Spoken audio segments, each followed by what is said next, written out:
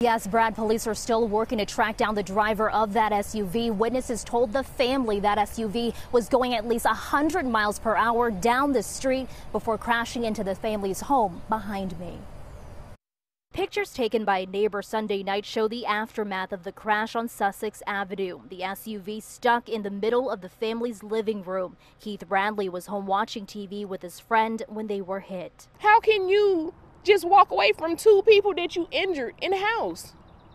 Like, that's crazy. It's not just one person that was injured, it was two people. Chastity Russell wants to know, how could someone do this? She says her father was crushed by the SUV and left to die. Can you imagine being underneath an SUV along with the other rubble on top of you? They said, the doctor said something about he was under there for 30 minutes. Paramedics had to clear the debris safely to get to him. Bradley is now in the intensive care unit at the hospital with injuries to his brain, neck, chest, and ribs. He's fighting for his life, literally fighting for his life right now.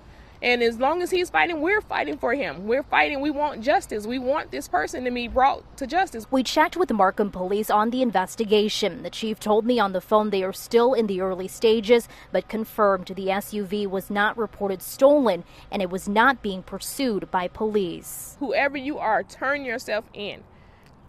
Just think about if the tables was turned and it was you would want someone to turn themselves in, turn yourself in.